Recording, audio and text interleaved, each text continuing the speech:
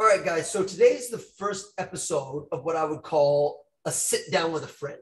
So this is a much more casual version of the podcast episodes that we had. Alex has been a good friend to me and is a good friend of mine. And obviously, as you guys know, he's an expert when it comes to the technical and tactical side of things. And, guys, I really don't have anything planned. Like, I don't have anything written down. I don't have any questions, but from my experience with Alex, he's someone who I can just talk shop with, and I don't really have to plan very much. And through the things that he says, more and more questions just pop up. So, Alex, thanks for coming on, man. Like, I honestly, let's see where this conversation takes us. Looking forward to it, Will. Yeah. So just off your social media stuff, I want to jump right into something I personally had a big interest in because my background is in movement and strength and conditioning and all that kind of stuff. And now I'm talking to someone who's in the technical tactical side. Talk to me about your experience with differential learning when it comes to shooting. Okay, so differential learning has been something I've started really getting into, I'd say, from just as recently as the 1st of January. So over Christmas, I basically did a big research project on shooting, and I was accessing a bunch of studies which would be done on shooting. And I really wanted to think about how I could use non-linear pedagogy and apply it to shooting using strategies such as the CLA, which is the constraints-led approach, and differential learning. So, I think first we've got to look at what the traditional approach is so coaches can kind of understand the different approaches, right, that we have. And then we'll kind of look at what differential learning is and the exercises I've been doing. So I'd say firstly, the traditional approach would be one idealized way of shooting. And that would typically be the coach teaching something that maybe worked for them as a player or something they were taught by another coach, and they're trying to impart that technique onto the player. And it's, talking about repeatability of techniques. So the shot has to look the same every time, right? This would be the traditional approach. And typically this would be accompanied by a lot of internal feedback. For instance, put your elbow here, wrist here, finish here. So very, very internalized feedback. And I think when we see a lot of traditional approaches to shooting, a lot of the time I see this would be done with massed repetitions and typically things like spot shooting and the idea of trying to build muscle memory. But as we know, there's no such thing as muscle memory. And there's a whole blog I did release that a couple months ago.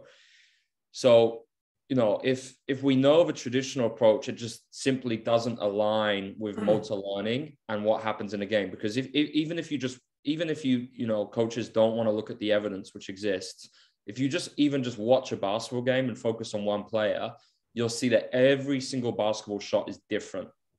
And that's because it's open skills. It's an unstable basketball is a complex environment. Defenders, different constraints, presence of teammates, where you're getting the ball from, the triggers you're running, all of this stuff means every shot's different, right?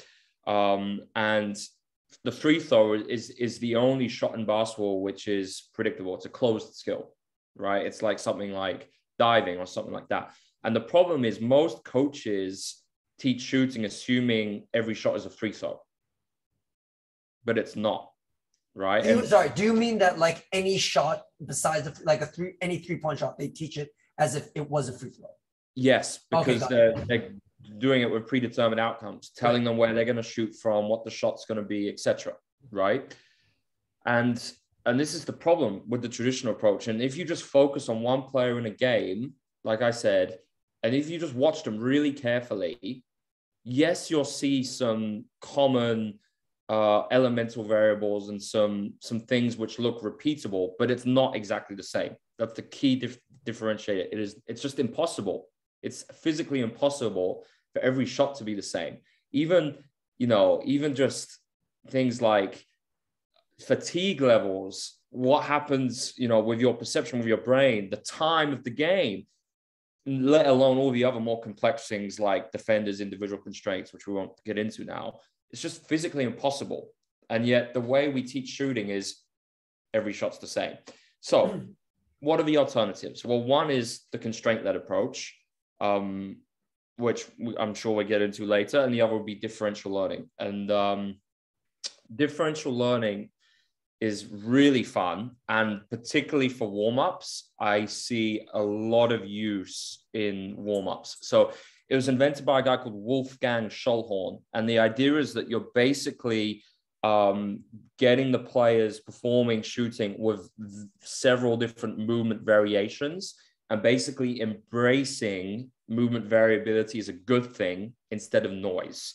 So as you see with most traditional coaches, you'd see, maybe players do something slightly different with their shot each time. And the coach would be like, all right, you've got to make it the same, even though it's physically impossible. For instance, say you're doing a blast cut at speed or a baseline drift, you're doing that at speed, you're going to have some element of a small lean, right? And it's like maybe you're doing that with a traditional coach and they'll be like, all right, you have to finish perfectly on balance. Whereas in differential learning, we're actually infusing all these different movements variations into the practice and getting athletes to experiment. And the idea is that it's basically opening up their degrees of freedom. So it's getting them used to different like joint movements combinations. I'll give you an example. A guy like Shaquille O'Neal, if you look at a lot of the worst shooters in NBA history, they're very rigid and their degrees of freedom are basically frozen in terms of super stiff, super rigid, and they're not well coordinated.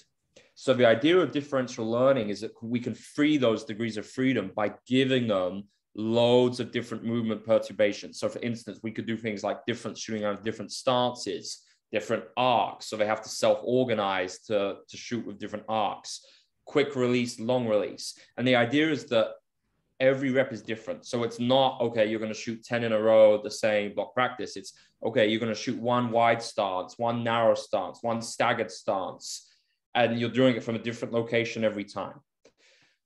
So this is essentially, the essence of differential learning. For me, I think this could be a game changer, particularly in an NBA context for shooting, because I understand that with CLA and when you start adding defenders and things like that, it can be difficult, I think, always to do that in the NBA environment because A, a lot of the practices are individuals, and B, players just don't want to play defense. They're not going to play defense if they're an NBA player, right? And you need a lot of coaches to play D. And then, is that really task representative? I don't know. So ideally, you would have a mixture of CLA where, for instance, they're doing something like a constrained one-on-one or a two-on-one to get the most time on task, right? That would be my idea. So something like two-on-one shooting would be great, one-on-one, but maybe they can only shoot a three. But then if you mix that with the differential learning, I think that's the formula for success. And that would be kind of that would be my recommendation to teams really wanting to get the edge with their shooting and apply nonlinear pedagogy. And I think the differences you could see with this would be amazing. Biggest thing, Will, of course, that we haven't spoken about yet is Brads. So I think that to me is the root of everything with my shooting, back, rim, and down. Huge research done on this by the NOAA shot tracker system. They released a big study on this where they analyzed thousands of shots, and they found that the shots which were Brads gave the ball the best chance of going in. It's just the angle of entry being most optimal. It's just the nature of how it works in relation to 45-degree angle of entry to the rim. So for us, everything we do is shooting Brads, and that's the best external cue. So as opposed to, it's basically a task constraint in itself, because as opposed to just making a shot, it's got to be a Brad shot. So then, players self-organize to score a Brad, and we celebrate that out every time we make a Brad in practice. They got to call it out. So it's Brad.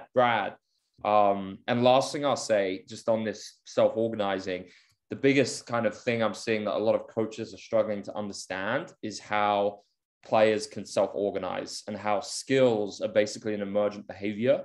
And coaches seem to find it very difficult to grasp the fact that players will do things without being explicitly taught it.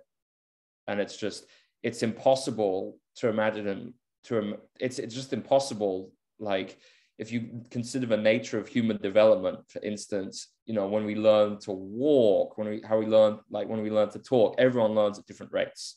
Human development is non-linear. And it's like,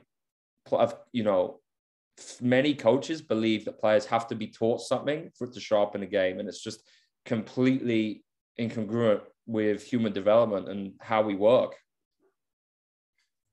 That's so much there. I don't know if you saw, I was like writing constantly. Oh, man, that was, yeah. So no. There's so much. Give me another example, Alex, of CLA combined with differential learning.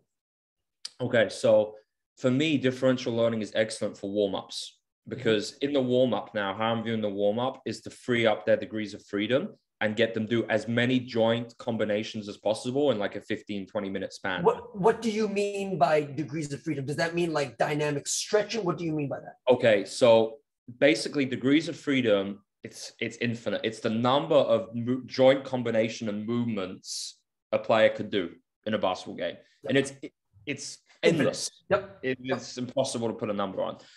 And this is the problem with when I was growing up, dynamic stretches were seen as the new modern thing. And it would be like, oh, if a coach was doing static stretching, they'd be, oh, got to do dynamic.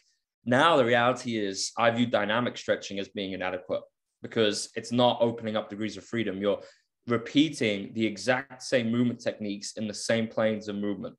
That's not preparing you for basketball. If anything, you're putting pressure on the same joints every time, which is an injury risk, right? That's one of the biggest reasons I love differential learning in CLA, because they're distributing that weight across their whole body and becoming fluid adaptable movers.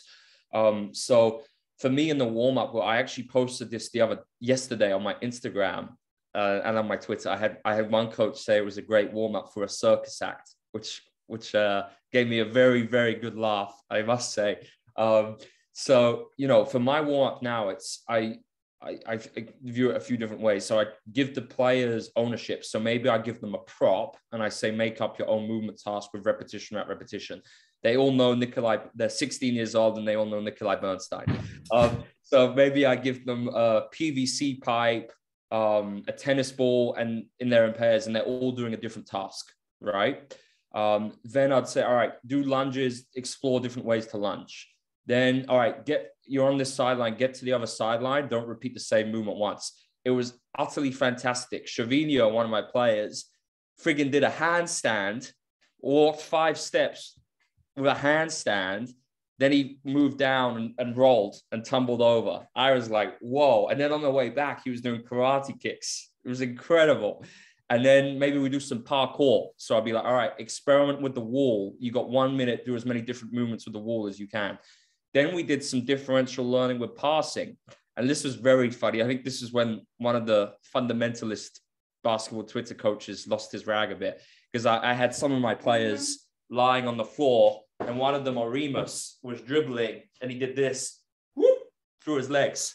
But it's amazing because if you think about it, degrees of freedom, they are working all the potential joint combinations and things and just becoming more adaptable.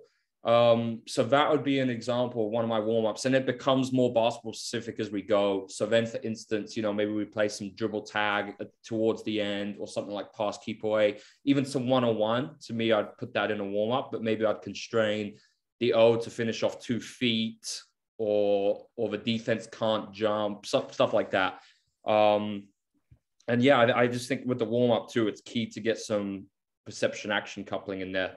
So you're not just warming up the body. If you want to warm up the body, sit in the sauna, right? That would like warm up the brain too. So, get them used to some of the things they're going to do in the practice, and make it a little bit more task representative. Yeah, definitely something like that jogs my mind.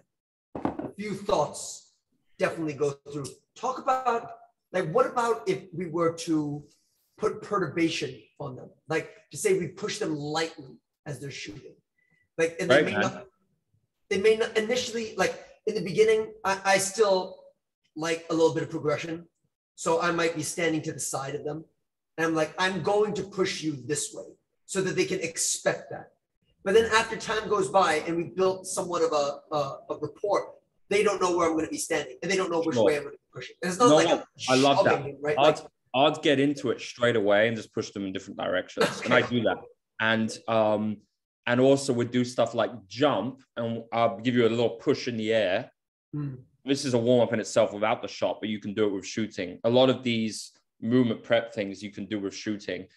Just do it into shooting. So for instance, they're in the air, I'll say you got to catch yourself as high as you can, as low as you can, land on one leg or whatever. So they jump, give them a little nudge in a different direction. They land and then they shoot. Right. Yeah. Or maybe they land, they've got to do one dribble to explode, get as much separation as they can, shot. Right? There's so much you can do. It's right. And this is the thing, it's like, for me, how boring is a traditional dynamic warm-up? And it's typically, especially when I was playing, I remember it was the exact same thing all year in the practice and for the games. So it's like, what a wasted opportunity to become a better mover. Even if it's 10 minutes every practice, imagine if you can do different things over the course of a year. That's a lot of hours, a lot. To become a better mover.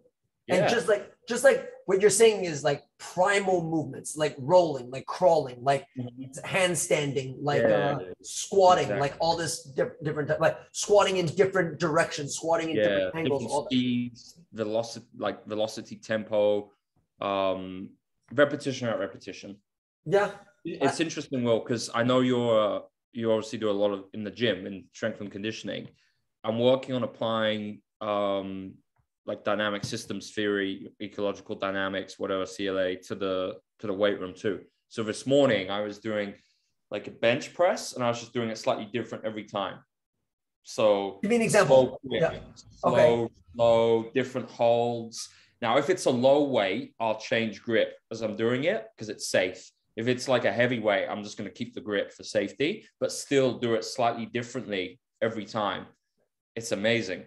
So we do that a lot, just not with the bench, because I mean, I feel like the risk to reward ratio could be like not great, but we have Vipers where we have different grips of we do push-ups with different positions and stuff like that. So definitely so when you talk about degrees of freedom, you talk about all that kind of stuff. Talk about what is an attractor and what is a fluctuator. And does it apply to shooting? Okay, so an attractor would basically be, I'll give you an example. Traditional practice, a shooter shoots does a bunch of 1-on-0 shooting. Okay, and actually studies have been proven on this, that the shoulder flexion, basically the positive angle of the shoulder, is completely different when there's a defender and when there isn't a defender. Yeah, agreed. Okay.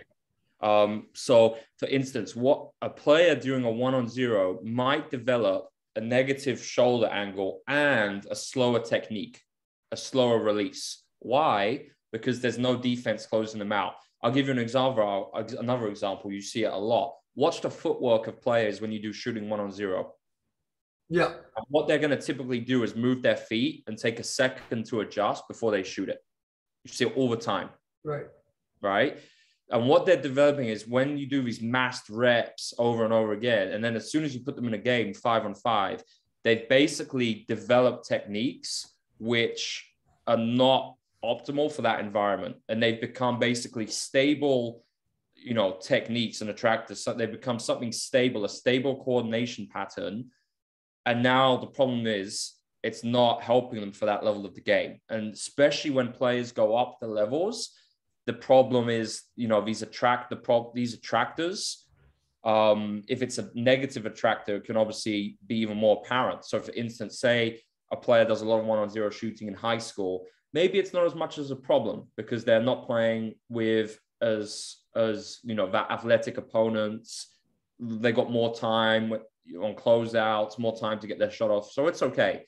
Then they go to the NCAA. Oh, big problem. The speed of the athletes, they're closing out on you. Now that attractor is a problem. And then if they want to play professionally after, no chance, right? So that's basically, I hope I've given a good in context definition of that. You did. Let me ask a follow-up question because I think that there's quite a few, like if I was listening to it and I had no idea what we're talking about, I might be a little confused. How do you combine physics with shooting? Do you take into account physics when it comes to shooting? Even though everybody shoots differently, everybody has different form, has different form with different contexts, depending on who's guarding them, where they are on the court. You know what I'm talking about. Like Newton's third law. I mean, yeah. Yeah. You go. No, so I mean, would you take like, say, for example, ground reaction, gravity, massive momentum, inertia into having a perfect shot? I'm not, excuse me, not having a perfect shot, but in order to make it as easy as possible to shoot the ball. I think using the ground as force is essential. Yep, I agree. Just there haven't been any studies done on this, and I'd love to do one in the future if I found, someone in the research world that could help me with it. But just for me seeing like the best shooters on my team, like Linus is the best shooter, right? And I think a lot of people know him from my social media. And when you look at how he reacts with with the environment in terms of the floor, when he's shooting, he has such power generation. So it's like a very violent fight. Stop. Yeah. And I feel like, especially, obviously, we change ranges when we shoot the whole time. We're always changing ranges, location, and especially when he gets out, like we're shooting NBA threes and Dame Lillard threes, we call it a lot. And that's when you see, it's just common sense. Obviously, the further you go from the basket, the more ground force you need. But even, when we're shooting like FIBA threes and stuff, the power that Linus gets from that is incredible. Now, obviously, like individual constraints, I think are key here, especially leg strength. And that's why a good strength and conditioning program is essential. But yes, I do believe that just to get that power generation, that arc, a good ground force reaction is needed. Yeah, so I'm just curious because, like, when I'm imagining you talking about that, where I see you is somewhere underneath the basket or ahead of him, right? So as he's catching the ball, he's kind of recruiting that ground reaction force, fighting for his feet, and then going back, being able to recruit that. Scientifically, that makes total sense. But what if he's coming off like a downstream and it's like a 0-1-2? It's a little same thing. So, but what I'm saying is, if it's a 1-2, it's much harder to recruit the ground reaction force. Or is it like a 0-1 stomp? So exactly. And it's like, obviously you can't go down straight away, but I still feel you can get something, maybe it's more lateral, your power, versus going just straight down and up. But that is a big reason we also do the 0-1-2, because I think it gives more stability, more power, more separation than just the 1-2. For sure. What about the dip? Do you feel like it's not necessary?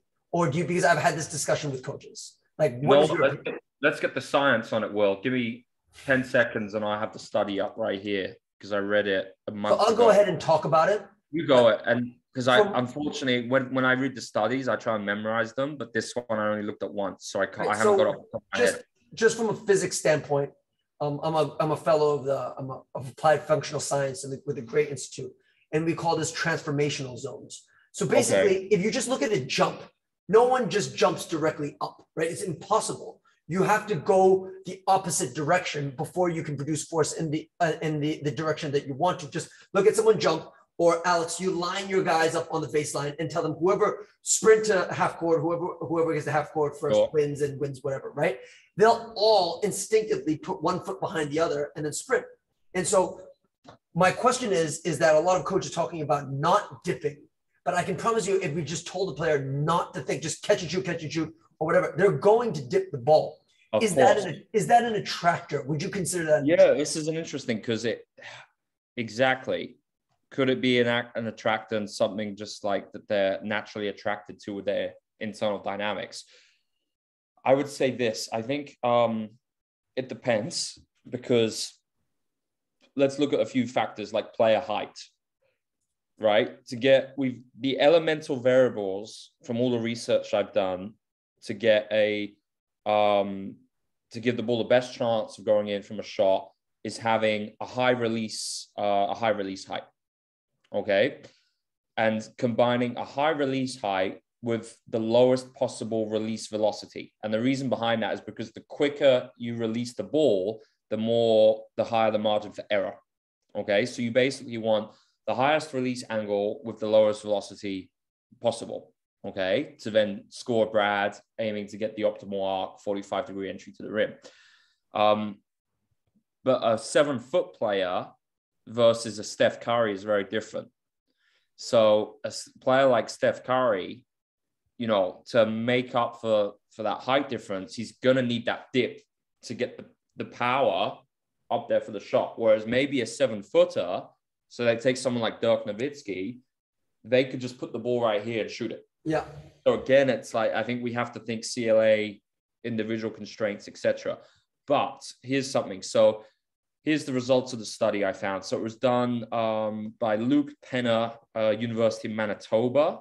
And they found basically that the dip, players who, they did dip versus no dip. And the players that dipped had a 7 to 9% increase in accuracy of their jump shots. And this was of university players.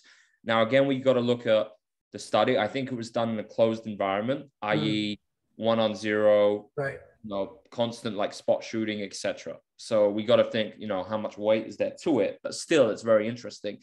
And it's like, with me, I think if you look at what most players would naturally do, they would dip, right? And it's like, again, traditional approach, coaches are like, to dip or not to dip. Well, it's like, you know, to get that power, I think it's, for a lot of players, it's going to be essential. Now, here's the thing.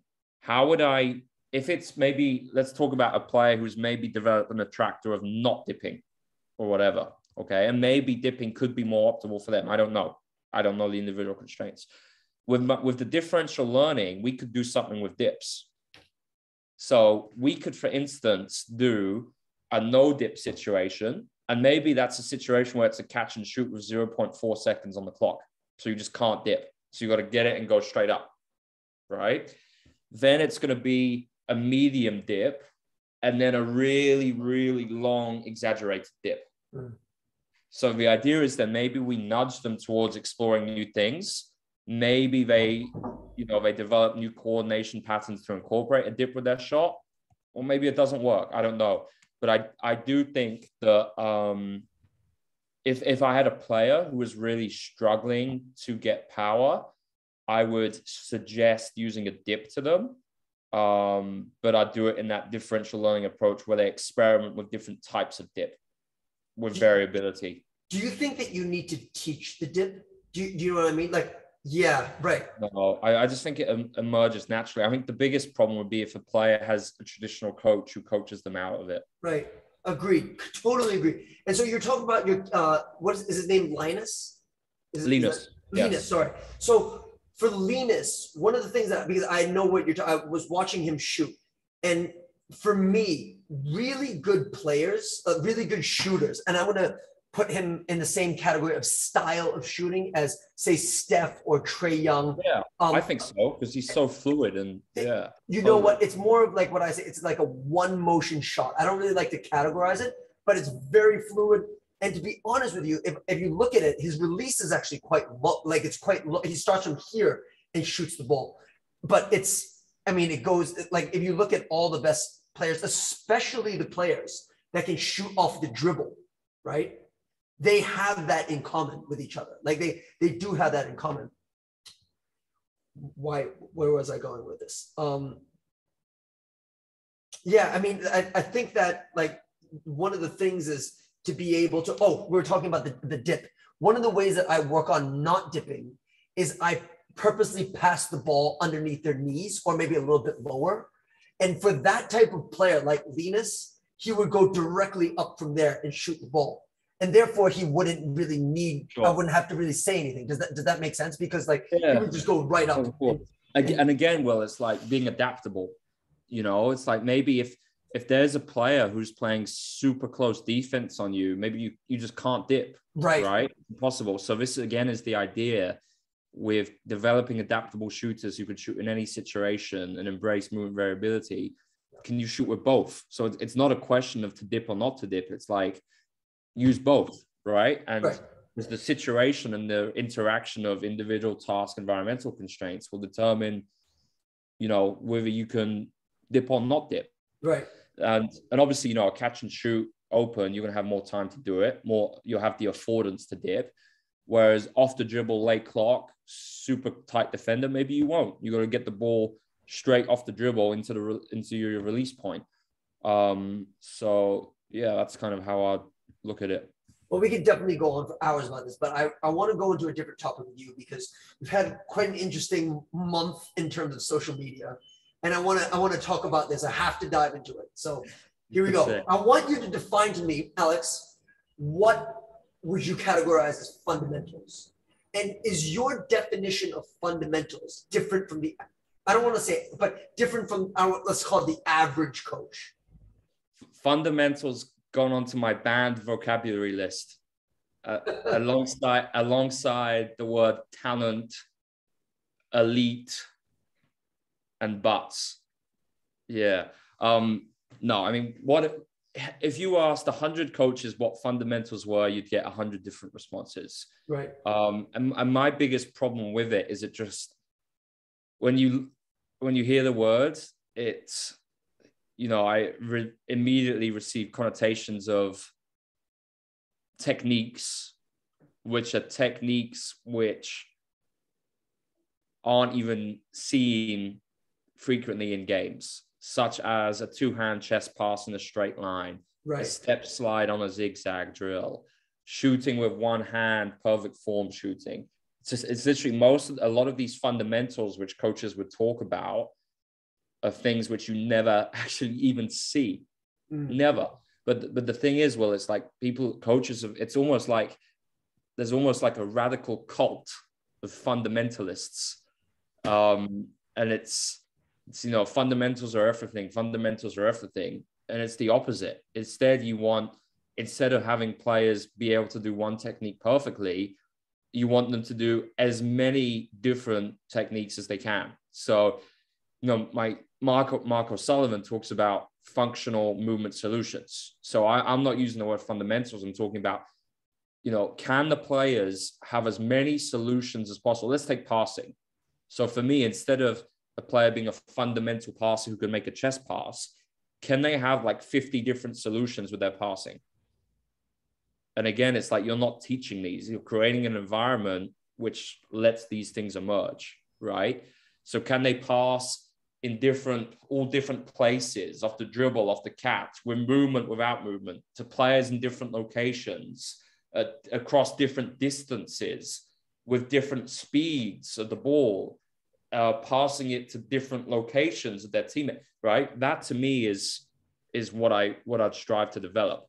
So my recommendation for any club coaches, schools, federations who are listening to this would be refrain from using the word fundamental and instead talk about functional movement solutions. So initially, what people saying is that you must develop adequate fundamentals before you can play basketball. Yeah. So, and that's the whole reason I wrote the blog, because coaches believe that players have to have the fundamentals before they can play games or do more advanced things. And it's just, again, it's not true. Like, these coaches should just watch their players in the 5-on-5, 3-on-3 or whatever, and see the number of things that they're doing without being taught. And this is because every player has a unique bibliography of completely different backgrounds before they've gone to that session. They've all had maybe different coaches in the past, different childhood experiences playing different sports, different socio-cultural constraints. Maybe one player had an older brother, watched a bunch of the NBA, whereas another didn't, right? So it's like every player is so different. And the problem is it's kind of like coaches are treating basketball like it's like Fordism, like Henry Ford in a factory, right? It's just the players going through a conveyor belt, give them all the exact same thing. You know, you're going to do this, you're going to do that, boom, boom, boom. Then when you get to the end of the conveyor belt, you can get to that next level. And it's Taylorism. That was it, because I studied that at university. Taylorism was the name I was looking for. It's not how human development works, and especially a complex sport like basketball. It's just impossible. It's really interesting. I had experience like this myself. I was actually coaching a session, and I always like to start the session by playing basketball, like just start by playing basketball. And it was like a 3-on-3 with kids, and we had a whole lot of fun. It looked terrible because the kids were 9 and 10 or whatever, right? And a parent felt that it was appropriate to interrupt the session and say that it looks horrible. And I was like, okay, what do you think would be the best thing to do in this situation? And what their suggestion is to line up, and we're all going to go and do free throws. And we're going to go for the left hand. We're going to go, okay, we're going to go left, right, and then go up. And so it can look less chaotic. And so I know what you mean. And what's really interesting is for the kids, they instantly had less fun. But at the same time, there was no opportunity to teach them any kind of decision-making or concepts. I would say for the most part, it's concepts of the game. And so I think I know what you're talking about. Biggest thing, Will, is like how many of these fundamentalist coaches are working with players that are going to be professionals? 0.1%, yeah. Probably. So why would you even think that they need these things? Why would you not be more focused with giving kids such an enjoyable experience so that they reap the true benefits of basketball?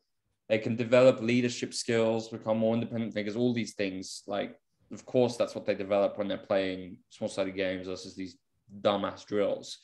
And it's like coaches just overestimate their role and the importance of their role. And it's like, it's not about teaching techniques, teaching fundamentals. Instead, it's like creating the environment where you just allow all these movement solutions to emerge. And it's, all these coaches will, over the last month, it's been crazy. I've been getting like 10 messages a day, which I've never had, just on Instagram, Twitter, whatever, with all these questions and things. And coaches have been sending me clips of practices with fundamental coaches doing things like the, what do you even call it? The sliding defense drill, where it's like one coach in the middle, all the kids in front, and you're like saying right, left. What do you call that drill? I don't even know, but let's call it, I don't even know what it's called. But yeah. I know what you mean, yeah.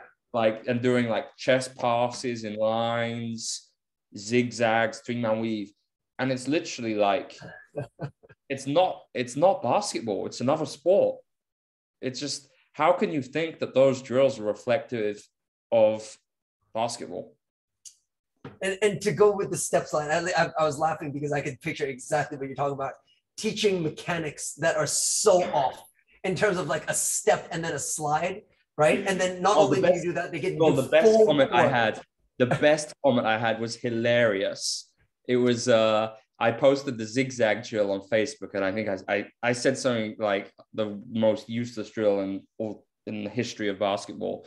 And one coach said, maybe the reason your players can play good defense now is because their coaches, when they were younger, did this drill with them. Oh my God.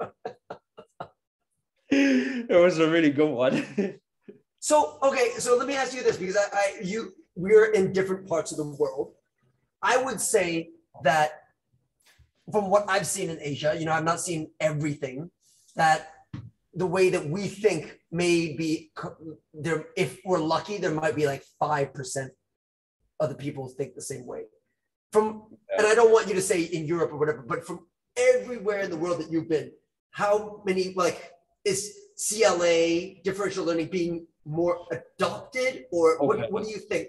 So I've been lucky. I've been to 40 countries now through basketball, okay, which is a lot. Yeah. And for me, it's like, I've really disliked these basketball stereotypes where people are like talking about one specific country and it's basketball culture. If anything, I found that, the coach, like when people talk about this, those countries are actually the worst when it comes to pedagogy and coaching methodologies, etc.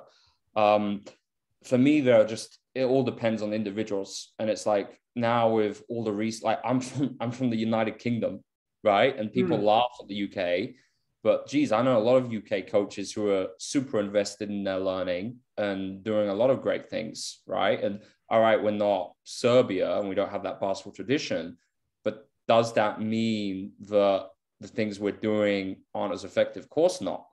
And for me, it's just pockets of excellence. There could be one person in, I don't know, Burkina Faso, and one person in Australia, one person in Kazakhstan. And if they've put in the time to research and they're really well informed and they're doing great stuff in their local community, well, that's a pocket of excellence, right? And it's, for me, I just think we have to be careful with generalizing, sweeping remarks, saying, oh, basketball in this place is great, because it's not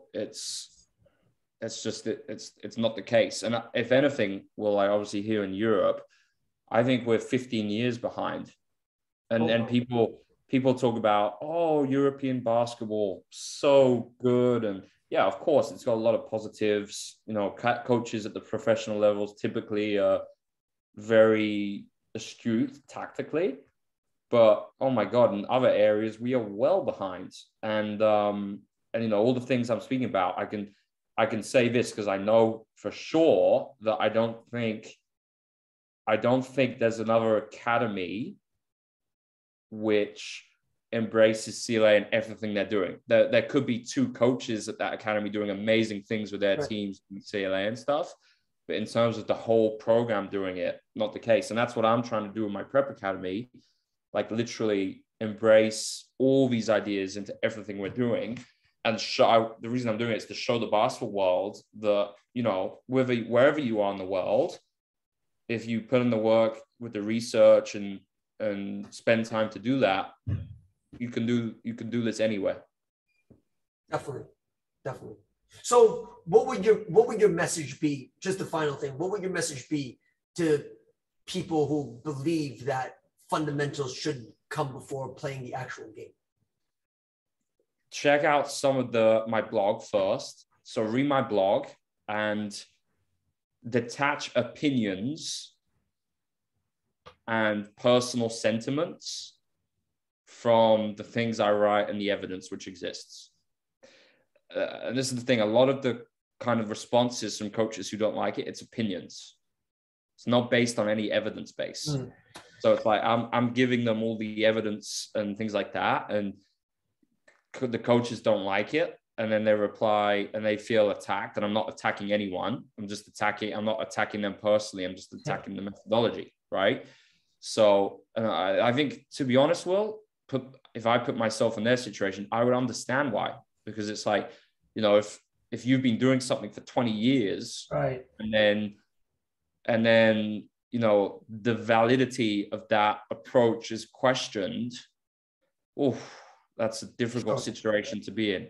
I fully understand, right? But it's like, instead of attacking it, can you just try and consider the research? And you know what? Just try it and try a few practices where you do small-sided games, things like that, and see the difference and the impact it has. And especially for people who may have had some success, right? And they have to reflect on, like, are they happy with just doing what they're doing, or is there another way out there? And so I've interviewed for the podcast some pretty successful coaches at the high school and the college level. And the best ones, and the ones who stay around for the longest, will always, no matter how old they could be in their 50s, and they're still questioning what they're doing. And they're not married to a certain approach. If they found a better approach, within an instant, they would change everything. Well, that's the biggest thing. Like when I moved to Belgium, that's what I thought I was getting into, right? Like a real growth mindset culture. And instead it was like the opposite. It was like, didn't like to have challenge. Coaches were like, oh, I've done the research. Now I can just, I've done the work. Now I can just keep doing the same old things. And that's it. And it's not the case, right? It's every practice, every week I'm learning something new. Now, of course, coaches don't have to go to those extremes. I'm trying to invest a lot of time in my development right now, but it's like, even if you just do one thing a week, one podcast, read 20 pages of a book, you're making steps. It's like atomic habits, and yeah, for me, it's like, I'd like to be, even if hopefully I get to my 70s, my 80s, my 90s, even in my old age, I'd like to continue learning. And it's like, to me, like the biggest trait in coaches that I like to work with is being a lifelong learner. It's like, all right, yeah, I like to have like people with a sense of humor who are fun, good people, but being a lifelong learner is critical. Love that. Alex, thanks so much. I enjoyed just having chats with you. We'll definitely have more. And just to be able to talk shop again, I had nothing really planned, but as we're talking, I was just scribbling some stuff down. So I thought it ended up being very good. And I hope a lot of people listen and learn from this conversation. Great. Well, that was really fun. Thanks for having me on. Thanks, man.